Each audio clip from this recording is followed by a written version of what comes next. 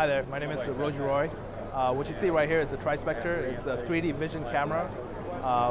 It's using the triangulation principle where you have a laser that's shooting downwards and you have the CMOS sensor that's looking at the intensity of the laser that comes out of it and seeing the part itself.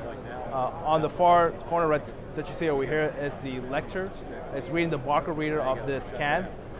So once it reads the can, it's calling the job, and the TriSpector is measuring the can height and all that kind of stuff. So what the TriSpector does is it's meant for inspection. So if you have parts coming through a conveyor, if you need to know the height and the depth of the product, it does that very well. The nice thing about it is it's a standalone unit. It has a controller, a vision sensor, the laser all built in here.